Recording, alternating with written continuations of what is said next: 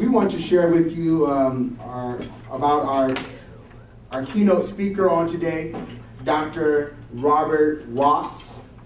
And I'm going to read a little bit about his bio, but I also had the opportunity to meet Dr. Watts earlier this year at a conference in Clovis with United Black Men that was encouraging young people to aspire to higher education and look at leadership and different issues.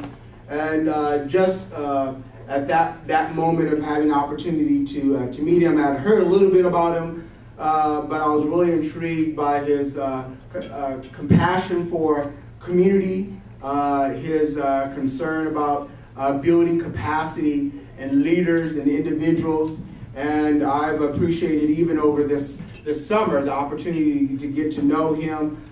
His insight has been very helpful, and I really appreciate that. Well, good morning, Fresno. Good morning. It's a little weak. Try it again. Good morning, Fresno. Good morning. No, can't break the huddle like that. I mean, but an athlete, you got to break the huddle. You got to get excited. So, good morning, Fresno. Good morning. I like that. Now, give yourself a hand. I tell you, I'm really excited about being in Fresno. I've been here 13 years. And I want to, before I get into my talk, I want to say something that I think we all need to hear. Why not Fresno? I mean, wherever I go, whether it's Northern California, New York, wherever I go, people come to me and say, where do you live? I say, oh, in Fresno. Why do you live in Fresno? And then, ironically enough, in Fresno, when I introduce myself, and people say, are you from Fresno? I say, no, I'm from the South Bronx. And wow, you're an author and you play pro football and you're a university professor. And why are you in Fresno? And I looked at them and I said, well, why are you in Fresno? Because I'm no different than you. I think I'm in a great place. I'm blessed to have found Fresno. A safe place to raise my children. That's why I moved here. Friendly people, when I moved into my neighborhood, came out of their homes to help me unload my truck. That would never happen in San Francisco. It would never happen in Oakland or New York City. People wanted to help me unload my truck. I could walk down the street and pick food off a tree. I could go to a rodeo. I could be grounded in churches that haven't forgotten what it means to be community. People pass you on the street or see you in the supermarket, say hello to you. You can take things back to the store, no one argues with you. That's Fresno.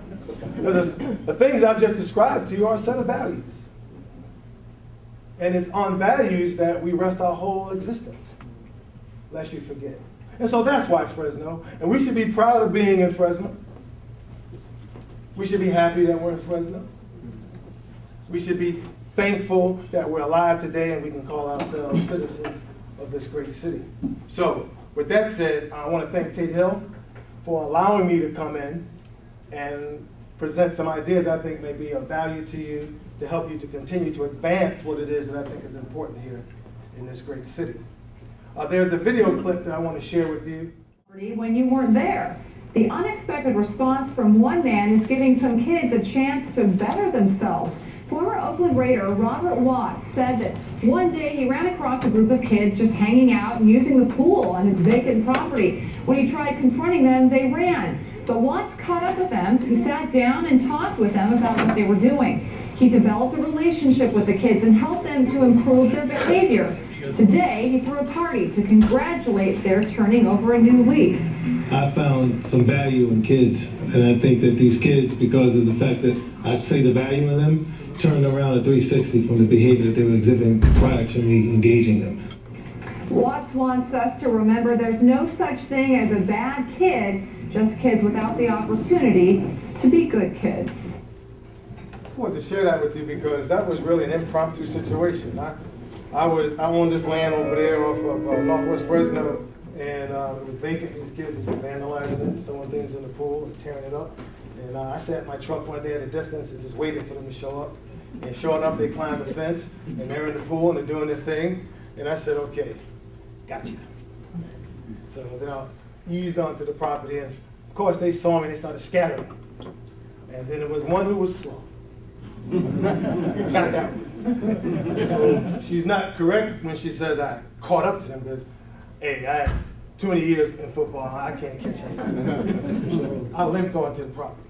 And, but nevertheless, I don't want to disrespect anybody, but I am a Christian, I'm a believer, so I know God created that situation, and I was able to catch that young man, and I said, don't panic.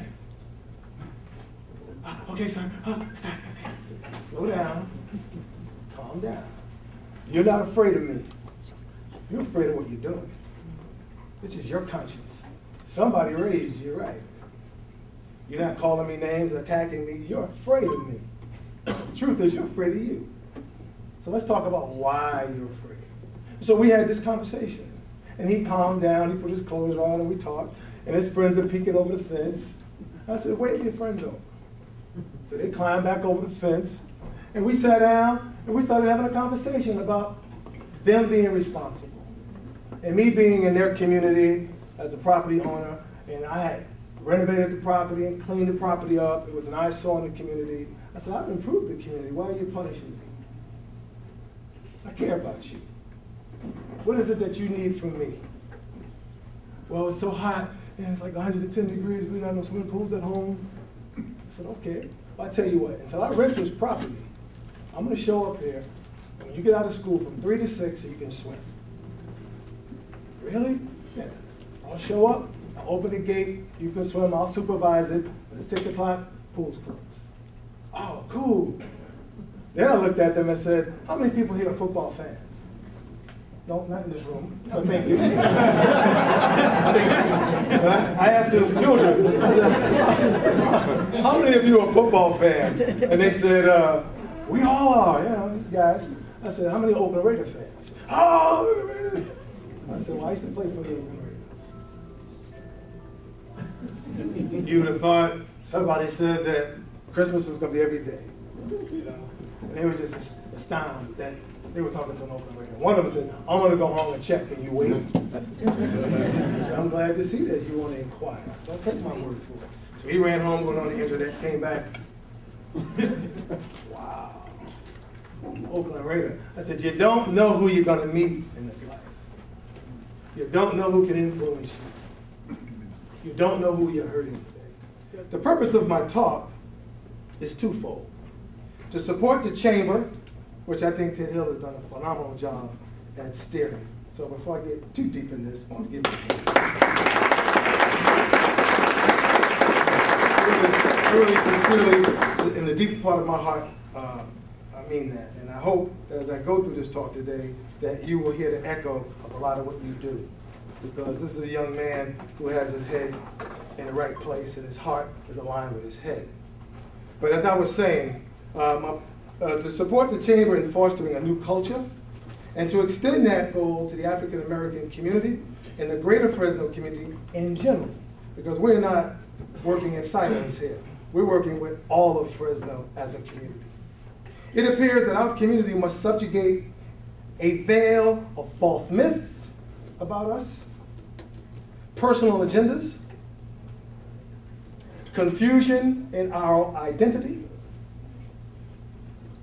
a paralytic distrust of ourselves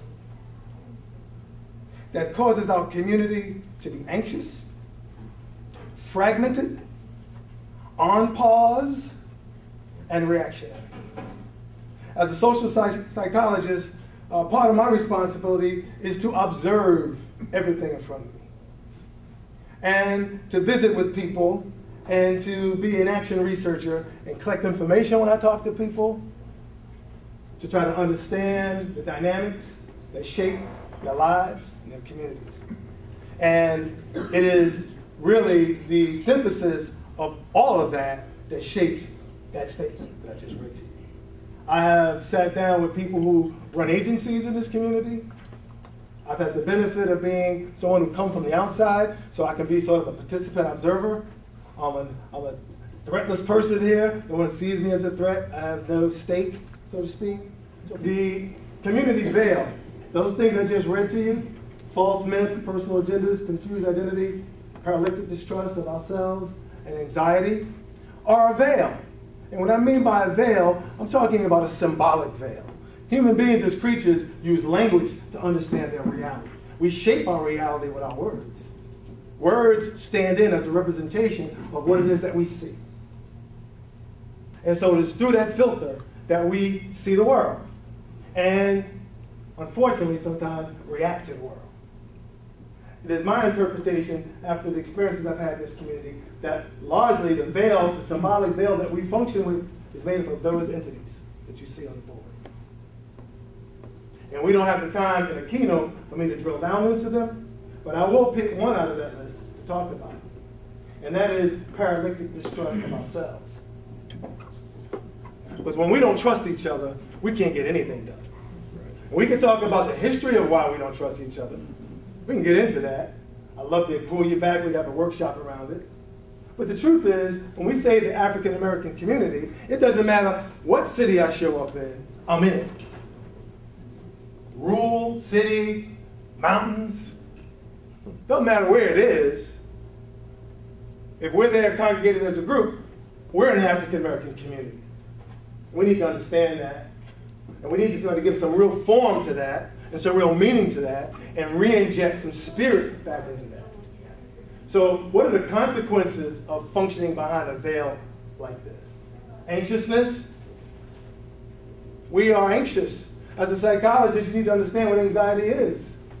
We cannot live in our communities and see people on drugs and alcohol, abusing each other, and not deduce that we're not anxious people or depressed people. And I'm not saying that that's, indigenous to just us. That's the human condition. But for us, we need not have any other Achilles heels. We had enough historically to hold us back. We can't be that entity. But our anxiousness has to be arrested in some way. And right now, we're arrested by anesthetizing ourselves too often or getting lost in other things that keep us from understanding who we are as a creature. We talk about this community. Look around this room. I see a bunch of young folks over here. Right? I see a lot of young people. We got pretty good demography in here. So that last piece right there, number 5, is about succession planning. Who's leading when you're not here anymore? What happens if you get in the car and leave here and don't make it? Suppose you get called today. Who's going to lead? Who are you preparing to be the next servant leader? Are you creating that in your community?